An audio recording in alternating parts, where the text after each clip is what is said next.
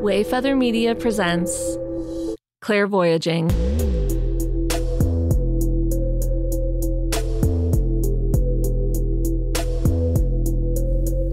Heyo. Welly, welly, welly. Well, here we are again. What do you know? Frank. Uh-huh. I want to tell you something. Please do. We have some new Clair Voyagers. Do we? What does that? Wait, what does that mean? I thought you'd never asked. They are supporters of our show. Supporters? Yeah. They went to buymeacoffee.com and they said, I want to support Clair Voyaging. So thank you to Anonymous. They didn't put their name. And Michael. Wow. I want to thank Anonymous more. I think we don't talk about Anonymous enough. Yeah, they didn't want us to name them, but that's okay. That's fine. Thank you guys so much. That's awesome. Yeah. So that's exciting. And if you like what we do, then hop on over to buymeacoffee.com/clairvoyaging. Oh, and what have we been making? Merch. That's right. Frankie is making merch. We made designs. Some merch. That'll be up we redid our website a little bit, so we'll have some new. What are we making?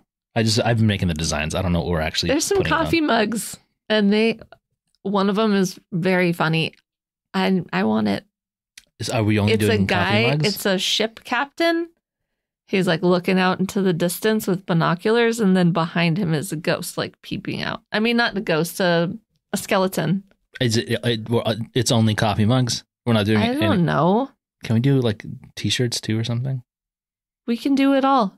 We can do it all. There's going to be stuff. Hey, Lauren. Yeah. Guess why today is a special day? Why? Because we have our first guest interview. Yes. And it's with the lovely Carolyn Swift Jones. Carolyn Swift Jones practices and teaches divine mediumship. Full disclosure, we already had the interview with her, so you're going to hear a recording that we just finished. But my goodness, what a pleasant lady. What a smart lady. She knows how to put things into terms that are so approachable and understandable. And I had an absolute blast talking to her. How about you? She's amazing. I actually had a session with her a year ago, and that's kind of why we were like, let's bring her on. And I still think about things that she told me all that time ago, that year ago. We still talk about it. Yeah. All that year ago. So she is very cool. This is going to be a two-parter, so you're welcome. Here we go. Welcome to Clair Voyaging, Carolyn Swift Jones. Hi, everybody, and thank you for having me on your show. Can you introduce yourself? Just tell us a little bit about yourself and when you first realized that you have this, however you would call it. We just learned that we don't like to call it gifts. You don't like to call it gifts, so that you have this intuitive quality. Okay, thank you for diverting yourself around the word gift. I always knew that I was multidimensional from when I was a little girl. I had experiences of kind of popping out of my body and seeing myself from behind and being a little bit flabbergasted that I knew I was a huge genderless being, and I didn't understand what I was doing in that little girl's body. And I also, as a small child, was always seeing what I called fairies in the sky. They were just little pinpoints of light everywhere. And I also had the experience of being visited by a being that I called the lady dressed in light, because I didn't know else how to call her, but she was a beautiful Ascendant Master, I have since learned. And she came and put her hand over me often. So all of that was going on, but I didn't have the vocabulary to call it intuition. And as I've said, I believe we're all born with the ability to be intuitive. It's just a matter of are we willing to practice it? And do we have the tools to practice? Later on in my life, I had already embarked on a career of the theater, and I was moving along my jolly way, and I was pretty sure that that's what I wanted to be, was an actor.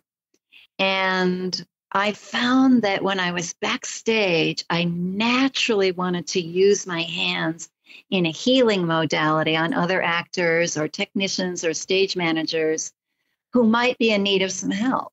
It was just something I did when I was backstage.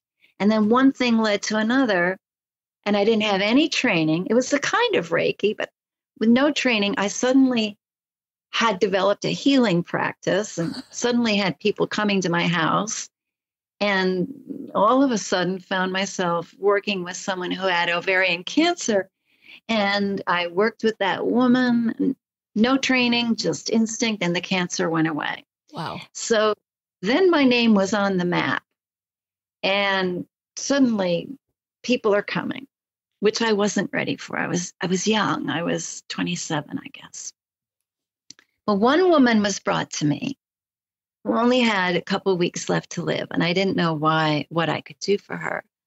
But as I put my hand over her, I suddenly was aware of somebody walking in who insisted that I tell her he was there, insisted. And I thought, I can't do this. I have no ability to do this. And this being, who turned out to be her dad, was pressing in so hard that I started to sweat. And this dear woman said, "What's the matter, honey? You look like you're about to throw up." Oh my gosh. And so I finally said, "There's a guy here." And I described him to her, and she shot up and she said, "Daddy." And she left knowing that when she crossed over, that he would be right there with her. So that was the beginning of my knowing that as I had been practicing one form of intuition, healing, I believe healing and mediumship are the same. It is the practice of oneness, which is what healing is. We're practicing oneness as healers, and we practice oneness as mediums. So I had been practicing, but in a different way. And then this other door opened. And then I became more interested in serving not just the physical body, but what I now call the soul topography of somebody that I'm working with. So the whole terrain, the emotional landscape, the family and spirit that surrounds them on either side, the tribes of being, past lives, of course, are there, Ascendant Masters are there, angelic energies are there, the animal spirits are there, all of it. And that became my life's work, to just move forward. I now call it divine mediumship because I'm interested in serving from the wholeness of being, and not just for Uncle Frank, who may be wanting to come in and speak. Because it's lovely when Uncle Frank comes in and has something to say, but there's so much more to us than our loved ones who have crossed over. There's so much more. That's what I'm interested in serving, is getting to the hem of the garment that allows the person that I'm serving to feel into their wholeness in what I call their poem. Because each person is an individual poem with layers and layers and layers of meaning. The story about the father coming through made me choked up for a second. That's so beautiful. But also that the soul topography and the poem, that's such a beautiful way of looking at it. We're coming from a place of two non-psychics that have a deep interest in expanding our spiritual journey. We're still learning. We're trying to keep the gatekeeping out and we're trying to destigmatize. So our niece has developed psychic abilities and she's 6. In speaking with her parents, we're like realizing that, oh man, this is something that she might not be able to talk openly about at school, even though it's something that's very real to her. And that's suddenly having a lot of big kid emotions that she has to get through maybe a little faster, mature a little quicker. A big demographic for us in this is the non-psychic parents of psychic kids, to get them comfortable, give them the tools to help manage and develop their kids and make sure that they grow up to be balanced. A lot of emotional struggle can come along with that. Oh, that's such a good mission. I really appreciate that. And I appreciate you using the word normalizing, because that's my mission too. That's awesome. I'm really, really, I'm allergic to any conversation around intuition or mediumship that suggests that there's a hierarchy involved or that you have to be special. And when I teach it, I ask my students to let go of the word gifted. Oh, this is good to know. Yeah, that's great. We're just not even going to use the word. We'll use practiced. Practiced. Oh, I love that. Because I believe everybody is born as an intuitive being, in that we all have a connection to the oneness, and the oneness is where the waves of intuition are generated from. They're generated from our divine oneness, our divine connection. So we all have it. It's just that some of us practice it. Right. It's like we're all given a violin. Are we going to pick it up and practice? Well, it depends on a lot of factors. And with children, it depends on their heart space. It depends on how compatible they are with a vast array of differing personalities. It depends on how compassionate they are. It depends on lots of these things. But I'm on a mission to make sure that we drop the artificial need to make or create or put a medium on a pedestal. We are all multidimensional. We're born with 3-dimensional consciousness of the school of planet Earth. And we're also born with 4th-dimensional consciousness, because we just came from that seamless, timeless, everlasting oneness, that connection that is that place of continuity between all of us. So when we're practicing our intuition, another way I teach it is to say, we're practicing oneness. We're practicing divine knowing that we're one. Does that make sense? Yeah. That makes a lot of sense. Yeah, that's great. I love that. Can I? Oh, go ahead. Oh, go ahead, Uncle Frank. Sorry. Okay, so there's a couple of, just because, you know, we're trying to ease people into all this, there's a couple of definitions I'd like to get from you, just some terminology used, just for some clarification. So the first thing I want to talk about is you've referred to Ascendant Masters. For anybody who doesn't know what that might be, how would you define it? An Ascendant Master is an energy that I believe correlates to our ascendancy. The most commonly known Ascendant Masters are Buddha and Jesus and Kuan Yin, etc. Are those the same as like enlightened beings? Enlightened beings, yes. Okay, because I've heard those two things and I never knew if they were the same or not. Well, and we are all enlightened beings. Another mission of mine is to make sure that we don't say to one another this phrase, which is, when you're as enlightened as I am, you'll understand. Something that in my classes, I say, we're not going to say that, because I don't believe there's any hierarchy in our divinity. I believe we're fully human and fully divine, and there's no hierarchy in our divinity. But what my experience has been is that an ascendant master is never an exterior being, but rather a reflection of an inner being that we have yet to meet, a part of ourselves that we have yet to meet. So just so for clarification for me, that, if we're operating on the concept that we're all like a self-identifying piece of the same puzzle, how many ascendant masters are there, or is it infinite? I would say infinite. Yeah. I would say always evolving and always expanding. May I share with you something that happened Please. Years ago with an ascendant master we know as Jesus.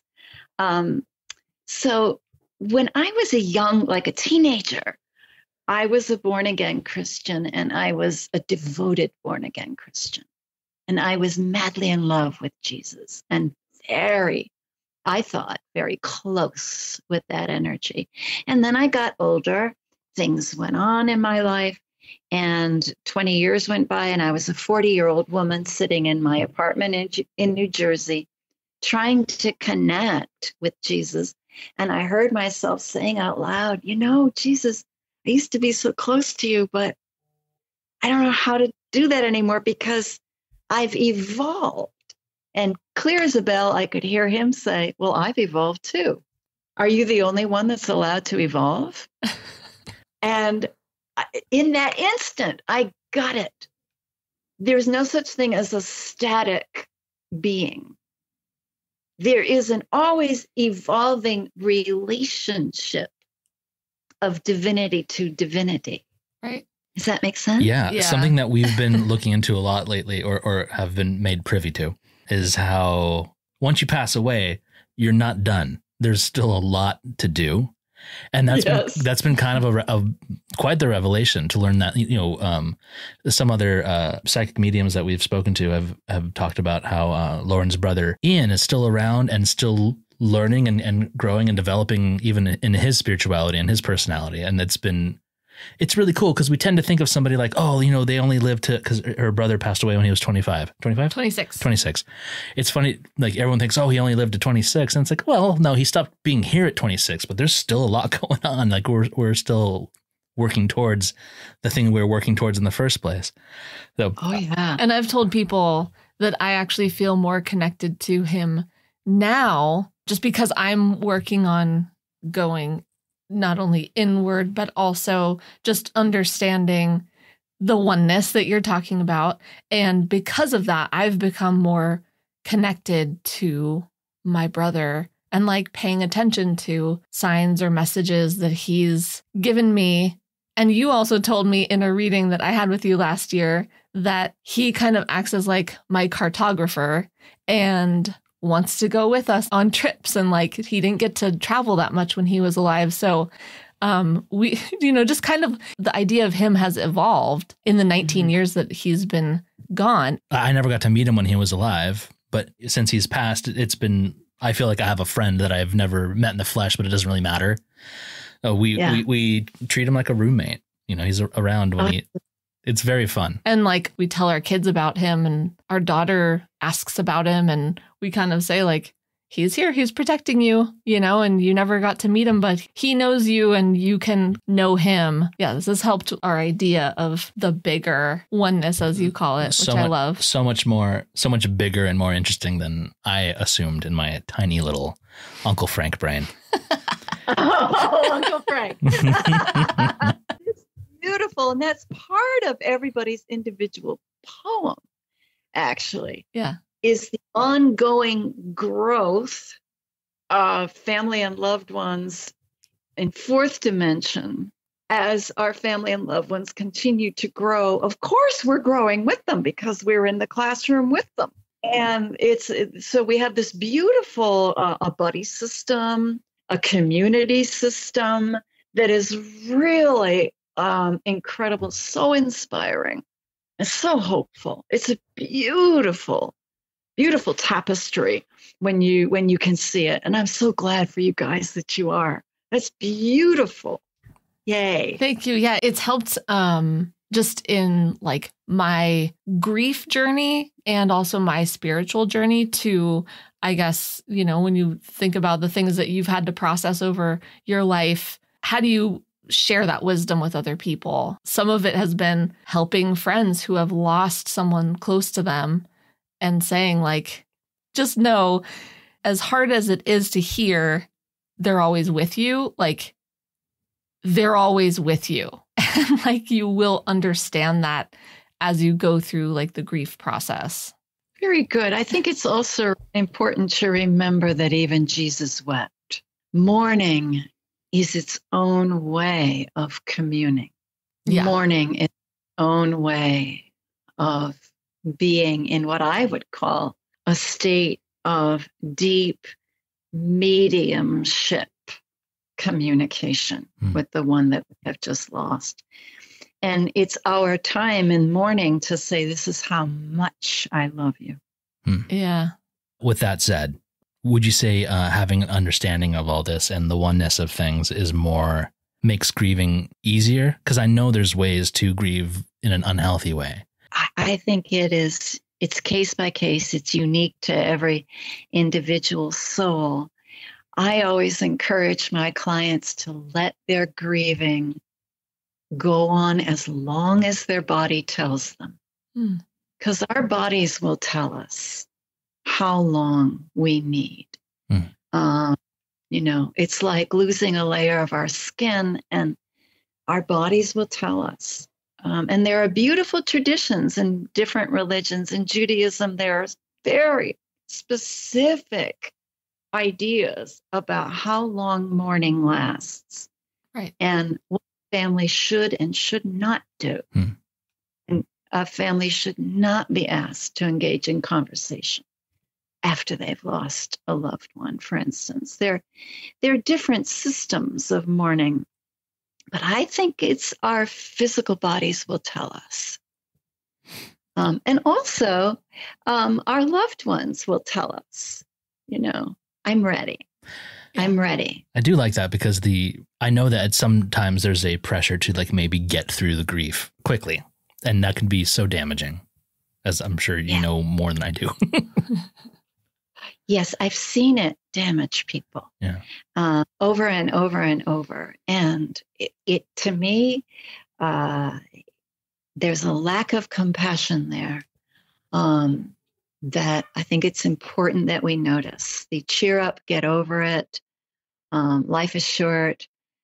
And the basic ignorance around mourning as a spiritual practice. Because as you say, Ian is he's healing, he's evolving, as are we all. And the more we can be present to each other's vulnerable woundedness and just be there for each other, the more we can help each other evolve. That's such a difficult thing for people to just be in it or be in it with someone else. It's so uncomfortable for people sometimes. And I haven't thought about the concept of Ian still healing himself. I wonder if there's anything we should do to ask Ian what he needs. We poured him a shot of tequila on his birthday. Maybe that wasn't helpful. I don't know. We were like, come hang out with us. Yeah. We got some scratcher tickets. I hear Ian saying, well, aren't you guys still healing? Yeah. Yeah. I mean, it's an ongoing process. I just learned Reiki a couple weeks ago, and it like triggered more healing for me. And I'm like, I still have some stuff to do. I have some healing to do. And I feel like it's a constant ongoing process of shedding your trauma and shedding the stories and all the things that you're kind of carrying with you. So yes, Ian, we are still healing. And so am I. Yeah. And so, and so are we all. Yeah. So you've mentioned like Christianity and Christian belief quite a bit so far. There's so much fear surrounding. Give me the right vocabulary. The one like practical oneness. The practical oneness. Sure. Yeah. And, I've been in circles where someone would consider the oneness to be evil, right? I want to see what you have to say to anybody who might fear this, and if there's anything that can help them get through that. Oh, sure. Well, first of all, I believe that Jesus was an incredible medium and intuitive, a great healer. The unfortunate thing about the way Christianity has been taught over the centuries, it has created a dividing line in the universe between good and bad. And if you study the words of Jesus and if you listen to them in Aramaic, there is no dividing line, but there is a continuum. And I'll give you an example. The Aramaic word for evil, which is bisha, it means evil on one hand, and it also means unripe. So it suggests something that is ripening into goodness, part of the continuum. The problem with dividing the universe into two parts is that it creates a superstitious belief that the part over here that we call bad, because it's separate from us, is going to do us harm. So we've created this kind of devil. Yeah, interacting with that type of person might not be what you need for where you're at, but that doesn't make them bad. Is that correct? Okay? Yes, and there's also, I think that some of the fear and paranoia has a practical basis in that there are people out there who do this simply for commercial effect, simply to draw audience, simply to make money. There are charlatans out there, in other words, who are driven by ego.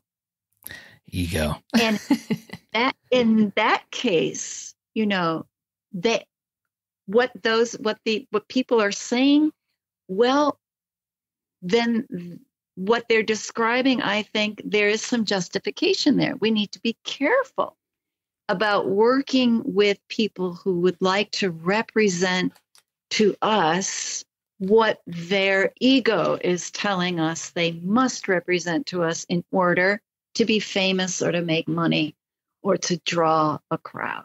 Or to be right or something. Yeah. Or to be right. Yeah. Yeah. So I do a lot of work with my ego, a lot of work. I mean, doesn't everybody need to do that? But when I teach, I ask my students to consider that their ego might be like pizza dough and that they can pick it up like this and they can pull it and stretch it and that it's actually very pliant. And maybe you even can spin it around like this. The ego is something we have created, and it's pliant and it's plastic, and we can stretch it and soften it. That again, there's practice. Let me ask a question on that, because I'm not clear on this myself. Is it always a distraction, or is ego ever a tool? Oh, I think it is both and. It's absolutely a tool when you're driving. Oh, sure. You need to have your ego. You need to have, ego is another word for third dimensional consciousness. Another word for being aware of where do I exist in space? And is that a lion ahead on the path, or is that a friend ahead on the path? So yeah, ego is definitely can be a helpful tool. Where it gets in the way is when we can hear our egos tell us that we are better than, or that we are somehow special. If you ever hear that phrase coming out, when you're as enlightened as I am, you'll understand. That's ego talking, because someone who has truly digested the knowing that we are all one does not consider themselves to be more enlightened or less enlightened than anyone. So it has to do with I got something special and you're not. I'm Chevy Chase and you're not. Do you remember that? Yeah. So it seems like your sense of ego, your sense of self is great when you're practicing self-awareness, not great once you let that self-awareness develop an opinion about how special you are. Yes. Okay. Beautifully. Oh, Uncle Frank. You have to write that down. Uncle Frank for the win. That is great. The ego, a useful tool that I can now stretch from my being. And I'm going to be very loving and compassionate with it. I'm not going to ask it to go sit over there in the chair and behave. Right. We just want to be careful with old separation language. Yeah. That lives on from old dogmas. Because as mediums, I know that if I'm going to serve you, I need to serve myself as a full, whole human being. That means I love my ego. I love my personality. I get that I created my personality. Yeah. I get it. And I get that it's fluid. That way I can serve you. That way I'm ready to say, oh, you've done such an interesting job creating your personality. Oh, what will you do next? I see. That's so helpful. That's great. Yeah. Because I never was like a practicing Buddhist, but it taught me how to meditate and all that stuff. And I learned the concept of duality. And I loved it. It was awesome until I had to engage in real life and like have real friends. And it was like, well, how do I be a spiritual being and then also go to work? And what you just explained, that sense of separation, I had to reintegrate, but I felt a little guilty initially because I was like, I feel like I'm not like engaging fully in the lesson that is in the meditation and in the realm that I'm trying to explore more. What you're saying is that like if I understand you correctly, I don't want to put words in your mouth, but that you have to integrate in order to have the full experience. Yes. Integration is why we're here. Integration, incarnation. That's why we're here.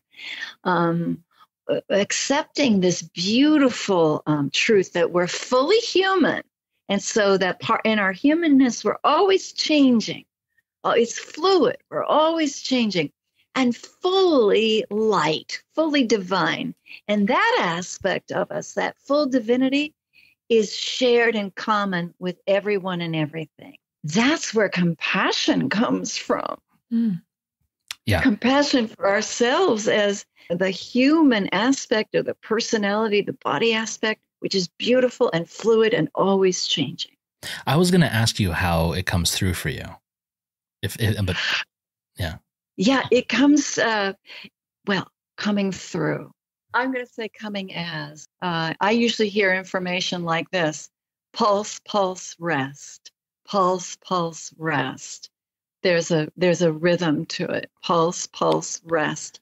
It comes as a result of the compassionate cooperation between two light beings.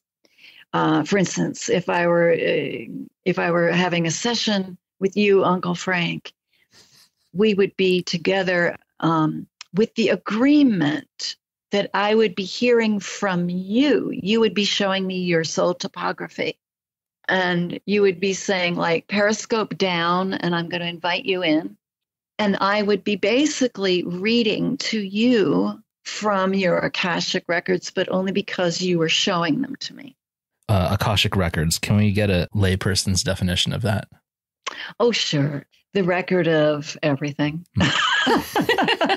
The record of the remembrance in energy shape and tone, the sound, the light, the vibration of everything ever spoken, ever felt, ever expressed, every journey ever taken, every book ever read, every battle ever fought, every marriage ever conceived, etc., etc. So it is the universe's enveloping impression of all the energy thus created. So I believe that a medium does not receive energy from out here. I believe that mediumship is cooperative. When I teach it, and I've got my students practicing with each other, I always say to the person who is receiving the session or the reading or whatever, I say, thank you for all the information you gave so-and-so. Thank you for making yourself available, because I believe it's cooperative. It makes me think of Uncle Frank here. In like another episode, we were talking about like things that we want to develop or things that we've had experience with or whatever. And I think we touched on like a hesitance that you have for being read. I once was read in a way that I wasn't prepared for whatsoever and didn't know it was going to happen, and it felt invasive. I had no idea what was going on. So I'm in a phase of like getting ready to do it again. I'm just I'm working. I'm getting there. But so do you ever have a session with someone who has obviously paid for the session and given their permission, but you're sensing hesitance, or is it always just like free flowing information coming through? No, hesitance is often there. And I have also received invasive readings in my life, so I know how they feel. And I'm pretty touchy about that. And so when I begin meditation on somebody, I begin by not conversing with them directly, but conversing with their guiding circle. Like, what is their collective agreement about what this person needs to hear now for their highest and best? It comes back to the golden rule over and over, that doing unto others as we would have done to ourselves. When I've received a reading that I felt was invasive, I thought, oh my gosh, that person has no love for themselves. Otherwise, they would not have been so rude to my being. Mediumship 101 is you always ask permission. Right. You never give a reading unsolicited. When people come to me as a client, the permission has been given because they paid me. Right. So I know I do have permission, but this whole idea of walking up to strangers on the street and saying, Aunt Edna is here, is metaphysical malpractice. It's a trespass. And it's ego on display and not oneness on display. Right. As long as the commandment of love is being followed, these things don't happen. As long as we're always thinking, how is this landing in the ear of the listener? Right. You know, right. Does this feel like love to the ear of the listener, or does this feel like commerce? Right. Yeah.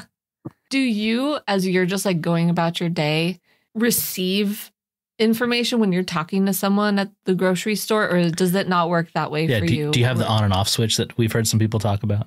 I do. And very rarely will it come on without my expecting it. Very rarely. Once in the dentist chair with my dental dentist, I suddenly was aware of her grandmother. Oh, wow. I suddenly was, and she was pressing hard. So I had to, may I bring your message? I was going to say, it's hard to share information when you're like, hi. Did you feel uncomfortable? Yeah. I had to ask her permission. I said, I need to tell you something. I need to tell you the truth. I'm a medium. Oh, yes. And I want to ask permission if I may bring a message from someone for you. And she said, okay. And so I was able to say, grandmother's here, and she's saying this and this and this and this and this. To bring the message. That's like I think that's the only time that's ever happened. How was that received? Very well. It was important. I felt that there was exchange of energy because she did such a beautiful job in my mouth. That's such funny timing. I know. I felt like she should have said, could I bring you a message? You need to fly. That's awesome. We have an exchange here, you know? So the universe's sweet spot is to find the pattern that repeats, that supports health and wellness and excitement and joy and passion going forward in this life. Now, can I please talk to you about the Fibonacci sequence? Oh, please do. Yes.